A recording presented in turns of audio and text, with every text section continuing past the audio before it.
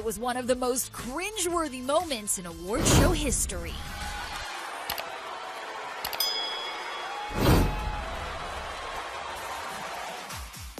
And 10 years later... We are drugged out. We are following other people's opinions. We are controlled by the media. And today, it all changes. You got Tupac and Lennon in that hallway. Today, it all changes. We need to think how to think free. We need to be free thinkers. Then we need to learn how to feel free. People say feel free, but we don't even know how to feel free or think free. Pretty, isn't it? Perfectly balanced, as all things should be. Free. Say what you feel, positive or negative. I just got off the phone with J. Cole. He said, how you feel when they said the Crips is gonna kill you? I said, man, that was the headline. But when they said they wanted to beat me up, I said, that's great. They're my brothers. They love me. I'm the only one who knows that. At least I'm the only one with the will to act on it. They don't want nothing to happen to Ye. They just want to beat some sense into me. I love Daz. I love the Crips. I love the Bloods. I love everyone. How many people are feeling...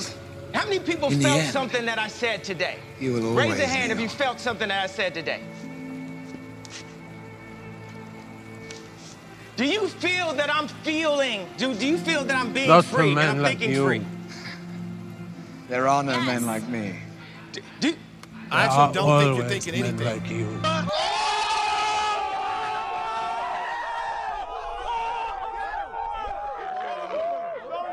I think what you're doing right now is actually the absence of thought. Oh, thank you, Mr. That's President. okay. I know you're not thinking. You never do. I'm sorry? No, go ahead. And the reason why I feel like that, because Kanye, you're entitled to your opinion. You're entitled to believe whatever you want. But there is fact and real world, real life consequence behind everything that you just said. And while you are making music and being an artist and living the life that you've earned by being a genius, the rest of us in society have to deal with these threats to our lives. We have to deal with the marginalization that has come from the 400 years of slavery that you said for our people was a choice. Every day we have to walk into that truth while you choose to say things that, to be honest with you, dog, are nonsensical. You want to think freely? That's fine. I'll combat your free thought with my free thought because mine is grounded in a reality that I've been given and a reality that I'm going to change, but I'm not going to do it by pretending that the enemies are on the same team as me. You're not the only one cursed with knowledge. And frankly, I'm disappointed, I'm appalled, and brother, I am unbelievably hurt by the fact that you have morphed into something, to me, that's not real. That's the way I feel.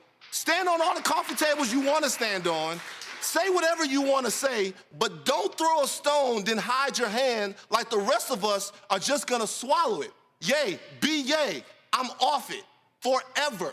Do you, but remember, the life that I live is as a real person, an actual person. Now the thing is, he said something, he said grounded in reality.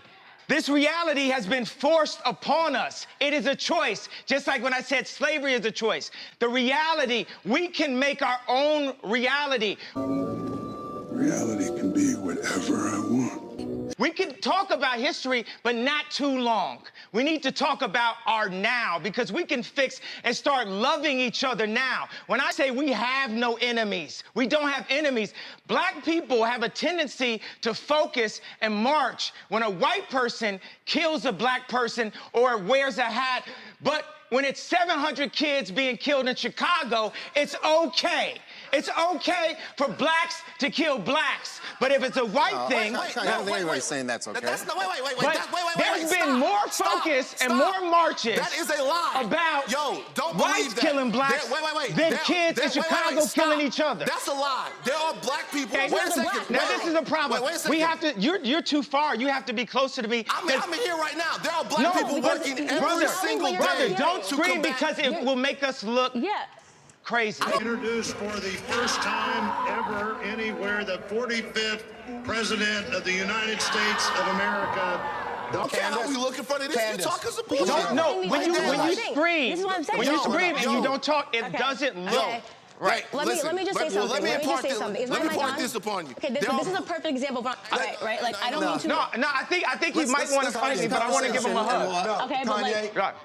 Let's finish conversation and then more. What Kanye just I love you, and I want to give you a hug. I feel like you want to fight me right now, but I love you. I don't fight with my fist, man. I've been through that. This is what I'm saying. So if I come over there, you're not going to fight me? No, I'm not going to hit Kanye West and TMZ.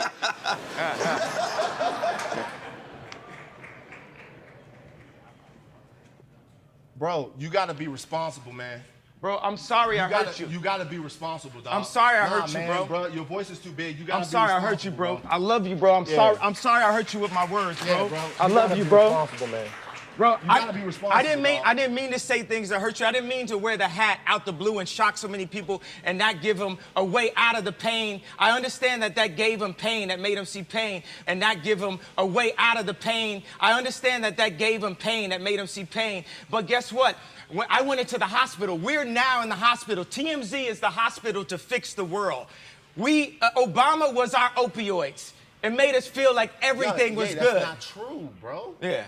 That's not true. Listen, first of all, calmly. What's your name, though? I'm Van. I'm sorry for disappointing you, Van. Yeah, listen. Yeah. Calmly. Yeah. What you said up there a second ago, the statistic on black on black violence is true.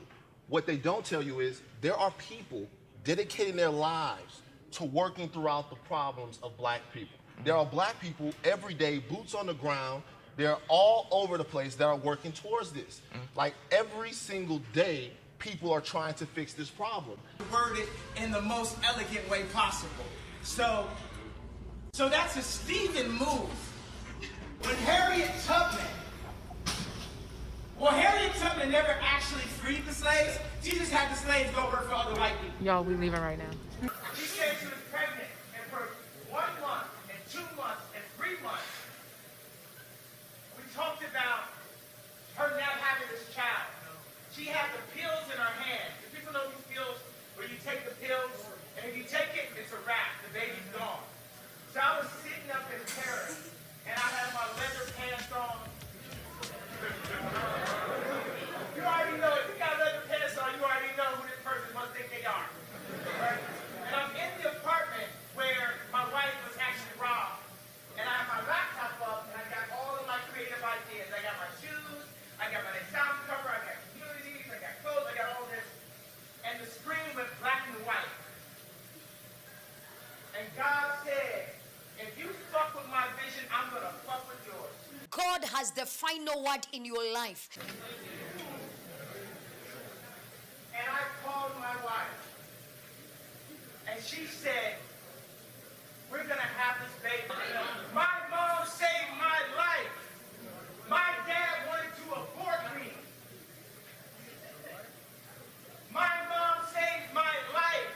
There would have been no Kanye West because my dad was too busy.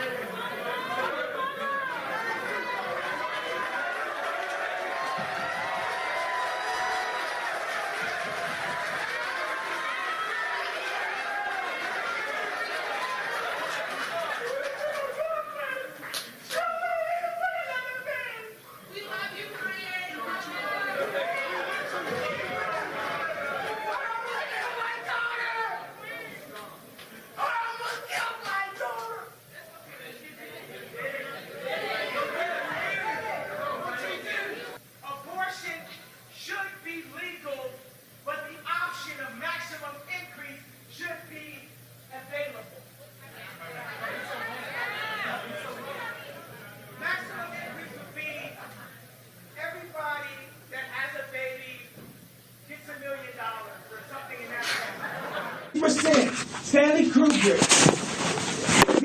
Apostle Paul,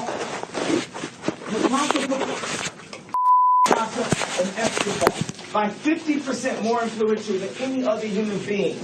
Don't with me. Don't with me. Don't with me. by 50%, dead or alive, by 50% for the next 1,000 years. Stanley Kubrick, yay. Sources tell TMZ West did eventually speak calmly with SNL executive producer Lauren together. Crisis apparently averted, but the meltdown continues.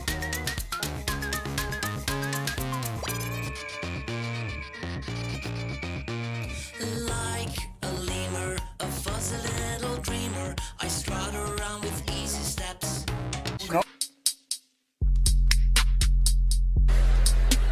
As you probably could have guessed by this moment, I have decided in 2020 to run for president.